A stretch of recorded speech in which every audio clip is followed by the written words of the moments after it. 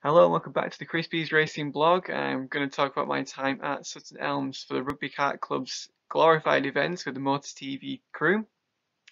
The event was a 35-minute sprint race or feature race if you want to talk about GP2, where the top 4 drivers from each class would make it to a grand final and would find fame and glory, trophies and interviews, which made it all the more interesting.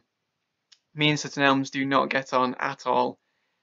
My debut there was 2 P3s for the Rugby Kart Club, but from then on I've never really got to grips with the track and I really don't like it, but I persevere and continue as a driver should.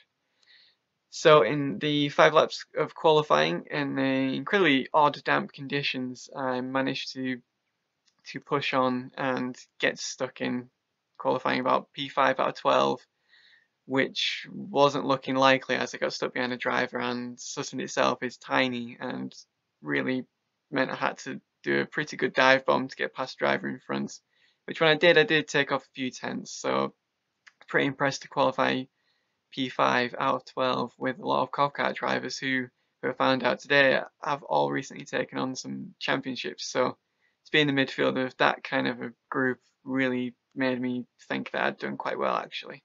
Not bad. Although in the race, lap 1, as always, is interesting, especially a track so tight as it's pretty much an indoor track. So barreling into turn 1 from a 2 wide rolling start, it's kind of like hitting an IndyCar race, which is always fun. I got bundled out of the way from turn 2 and was way offline for the majority of the first lap and was running 10th for a while, and really took a while for me to get calmed and push on from there. When I did, I managed to find myself crawling through the field again, and as the rain actually came down harder, the lead block that we'd put underneath me, the 5 kilo lead block, really made all the difference, and I managed to start catching up and actually taking it to the drivers in front. For a while I got back up to the big fight from 4th all the way to 8th.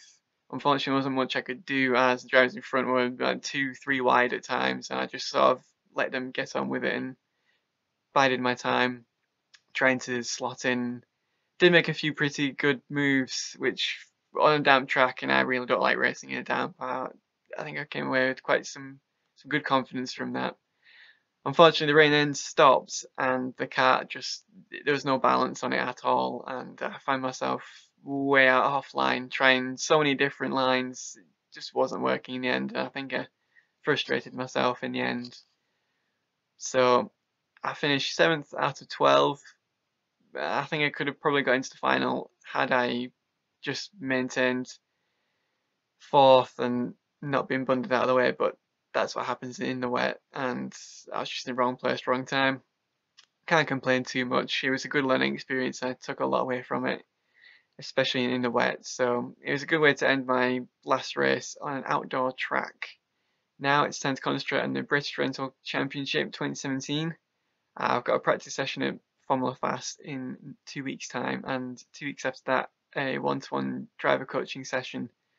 So I hope I can take a lot away from that too, and possibly be in the midfield of the races for the RKC.